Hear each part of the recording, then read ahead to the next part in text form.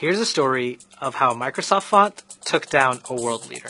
This man, he's Nawaz Sharif, and he's Pakistan's Prime Minister. Sorry, was Pakistan's Prime Minister. It's actually the third time he's been kicked out of office.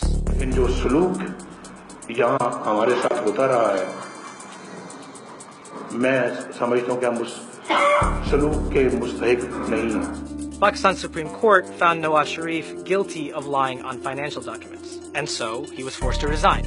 But how did the Supreme Court know the documents were fake? Believe it or not, it's because of the Microsoft font Calibri. After the Panama Papers leak, the Sharif family was accused of not disclosing their wealth and income from multiple properties overseas. In order to prove their innocence, the family handed investigators these documents, allegedly from 2006. The only problem? The documents used the Calibri font, which wasn't released with Microsoft Word until 2007. And that would draw one to the conclusion that the documents were not real. The Supreme Court agreed, and down went Nawaz Sharif. ये जो कुछ हो रहा है, ये corruption का कोई इल्जाम नहीं है मेरे पर. Now, Nawaz Sharif still has a lot of popular support. And in the meantime, he's orchestrating a way for his brother to take over as Prime Minister. That's not surprising. Political parties in Pakistan are usually a family affair.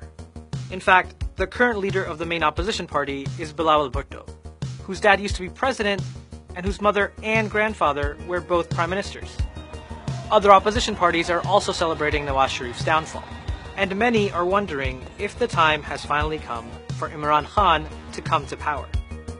Khan is a former cricketer turned politician, and he was the main figure campaigning the Supreme Court to remove Sharif from office.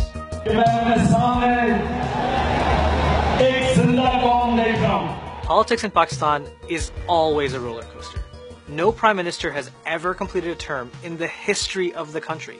So, how long will the next prime minister last?